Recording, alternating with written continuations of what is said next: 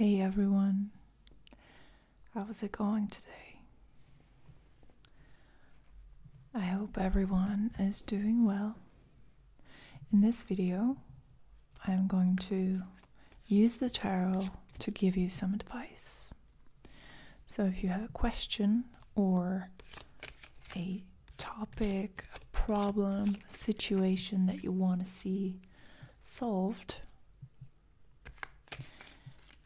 and you've done everything in your power to make practical changes and be honest with yourself about the situation, this reading is going to help you because it's going to give you a new perspective, a little more to work with.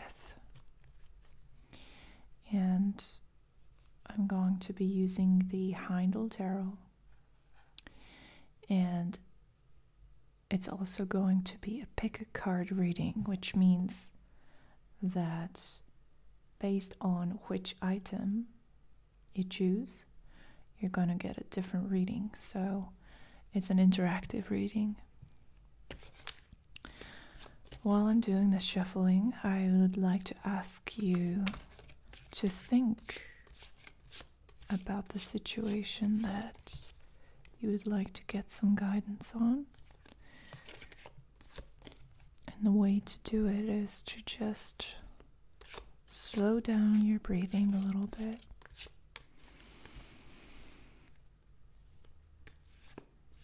Just allow it to naturally start matching the pace of my shuffling, just allowing yourself to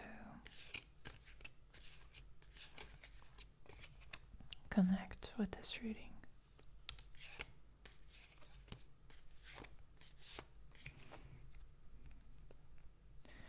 And keeping the situation present in your mind and your consciousness. Just sharing this moment with it, allowing it to occupy the necessary space it needs in your consciousness, in the here and now.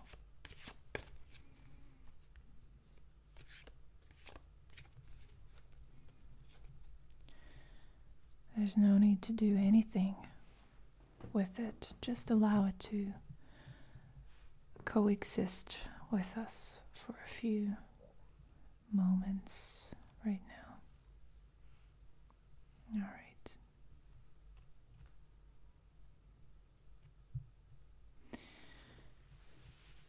So,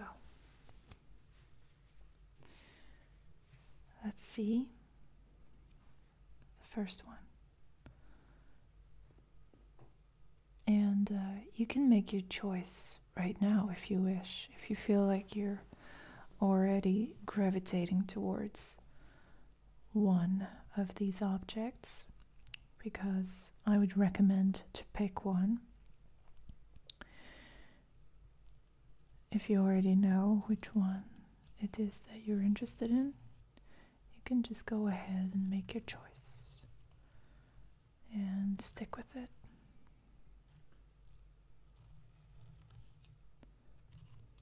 So this card is going to give some advice to those who pick this first item.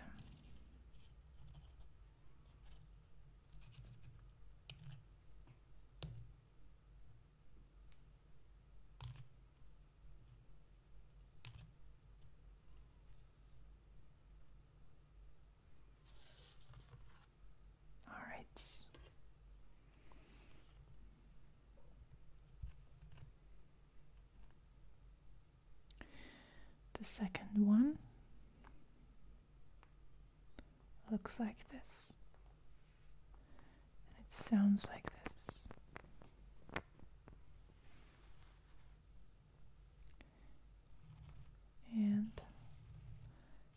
see which card is going to match up with.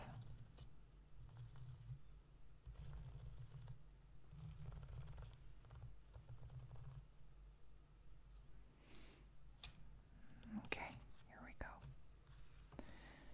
And finally, the third one.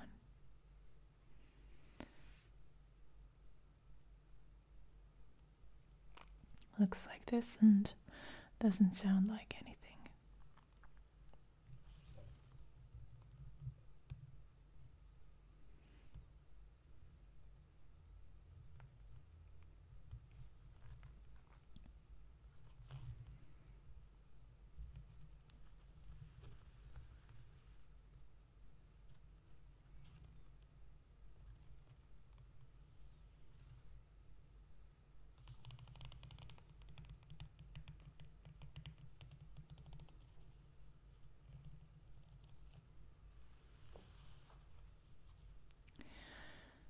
All right.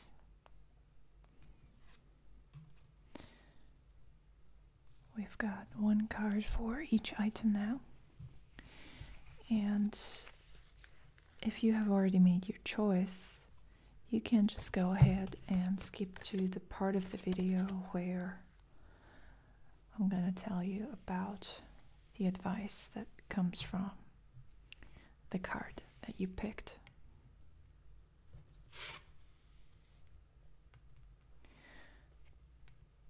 So,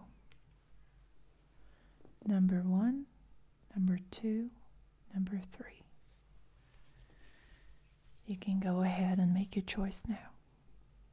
It's the last call for making your choice. Now, if you have picked the first one, then you can just continue watching because I'm going to start talking about it right away. Oh, well, if you pick the first one, you've got the Wheel of Chance as your advice card.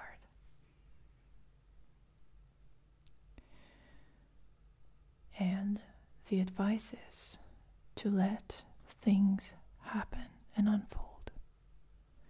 Nothing else is required of you right now.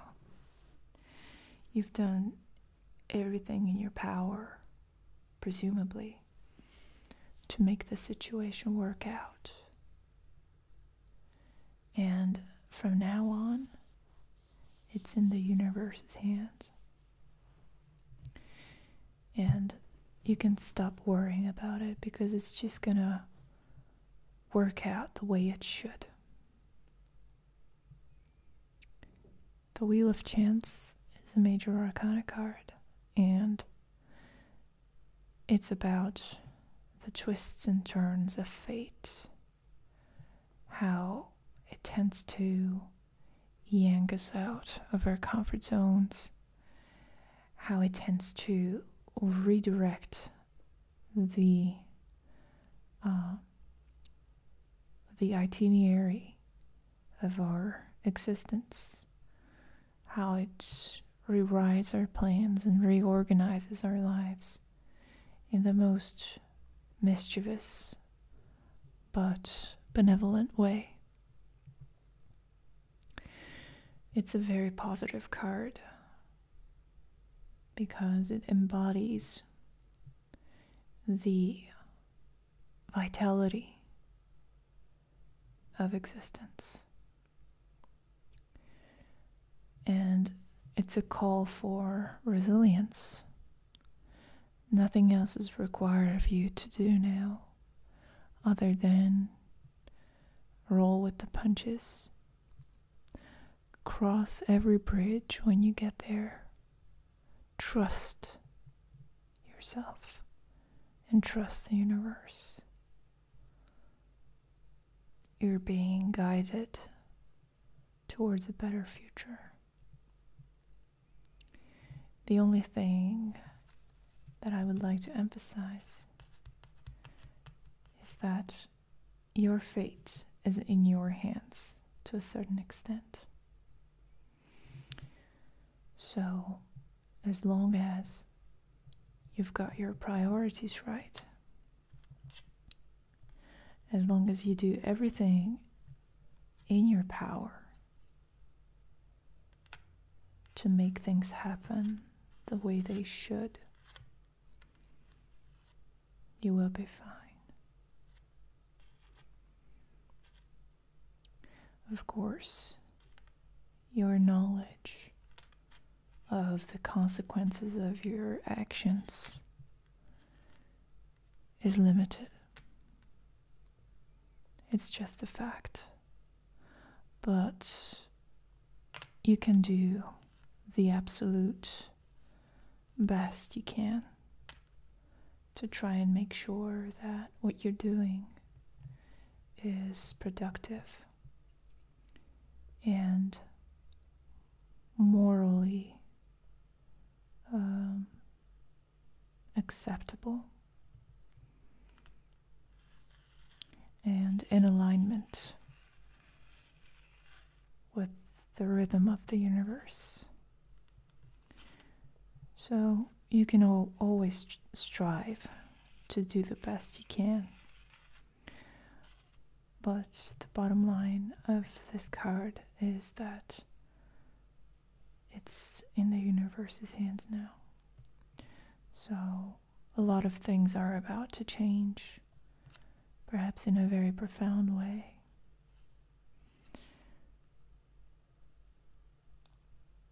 But it's all happening as part of a bigger plan that you might not need to know about.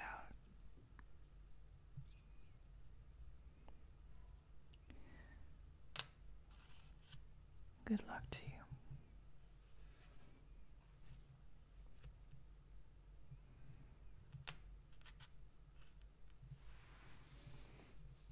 Let's see what you've got for the second card.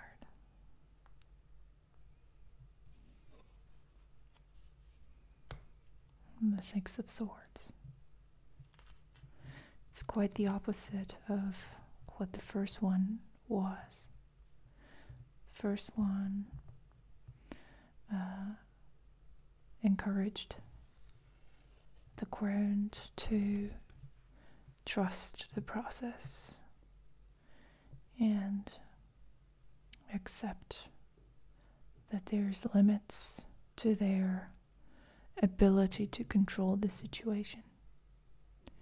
Here, however, the advice is to do quite the opposite. Remember that your cognitive abilities, your ability to reason, your ability to make connections between different facts and tendencies, your ability to make sense of data, of information, your ability to make distinctions and categorize things is a unique skill in the animal kingdom. Swords represent the human mind, the consciousness that is governed by the neocortex. So it is your responsibility in this situation to make sure that whatever you do and however you do it aligns with common sense and logic. The Six of Swords is called science in many decks, not just this one. The reason being is that this is a card that is about strategizing, planning, making sure that you're choosing your future instead of being randomly thrown into it by an unseen force. This, in many ways, is a power card because it reminds you of the power of your mind and of your ability to differentiate between good ideas and bad ideas. Your ability to sort things out. If you're feeling overwhelmed right now by the volume of information that is coming at you, this is not the time to lay down and let it pull you under or push you under. It's the time to do your absolute very best to sit down and write a to-do list, perhaps a list of priorities, a list of pros and cons. Now is the time to look at this situation from an analytical point of view instead of allowing your emotions and moods, perhaps even your moral sensibilities, to drive you. It's very important that you realize that your future depends on your ability to cut through the noise and in order to make a good decision or make a series of good decisions in this situation, you need to be clear on, well, if not where you want to go, but you definitely need to be clear on what you're trying to get away from. In the traditional tarot, the Six of Swords is illustrated by the image of a family getting into a boat and sailing away into some unknown waters. And the essence of this card is getting away from something that is negatively impacting you and venturing out into the unknown if necessary in hopes of a better future.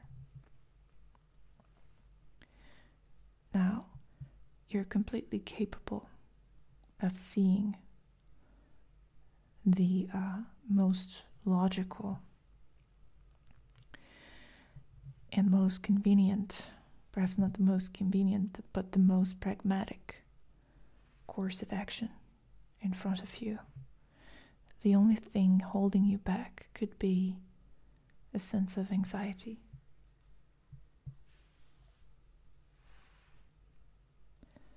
Or fear. Do not allow those things to interfere with your process. Good luck.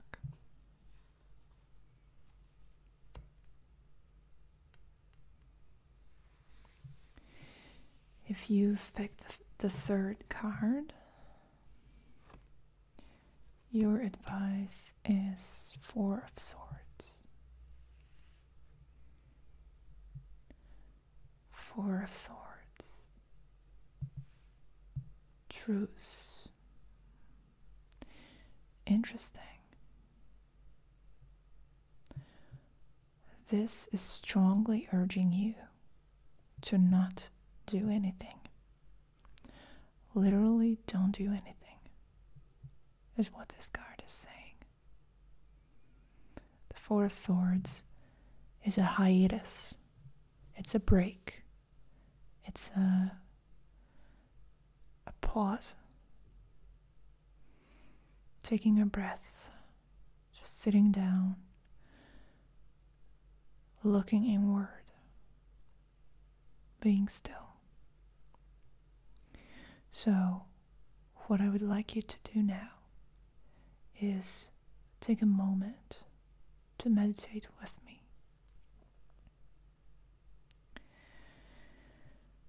Okay. If you would like to open your eyes or keep them open, that's okay, but you can also close them.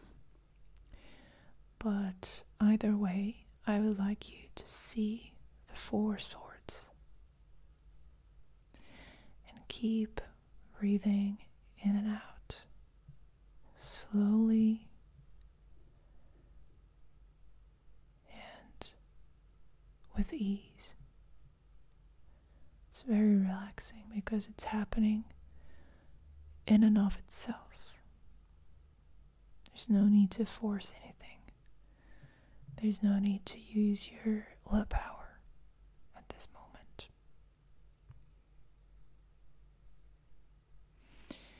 Look at the 4 swords surrounding you. There's one to your left. There's one in front of you. There's one to your right. And there's one behind you. And you're seeing all of them because you have 360 vision. You're seeing everything, even the things behind you. How is that possible? It's possible because you're in a virtual space. You're in the safe haven of your own mind, where you can create effortlessly. And now you're here to exercise Wu Wei, effortless action. Wu Wei is a concept from Taoism, ancient Chinese philosophy. Strongly correlates with Buddhism. And the effortless action is you ceasing all desire to change the situation.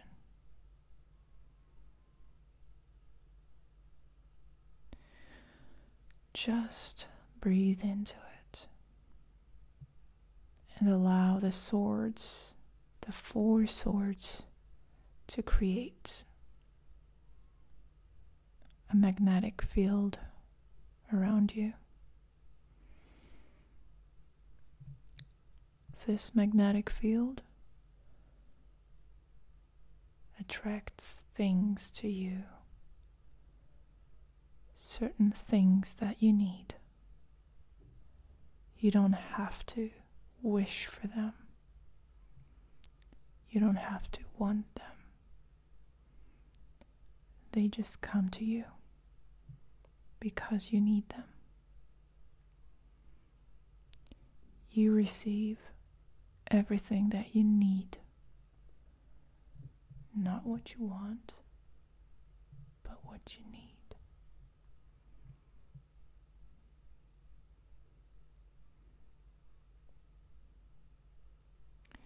And this is all effortless.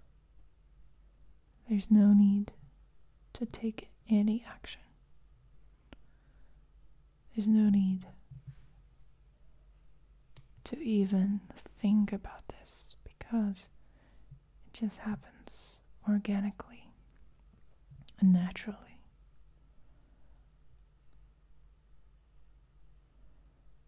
trust the fact that these things come to you. Everything that you need is already at your disposal.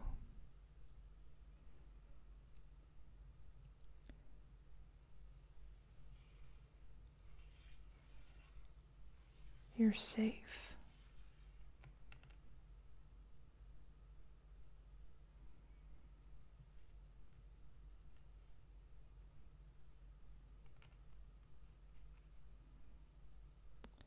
Good luck to you. Thank you for watching.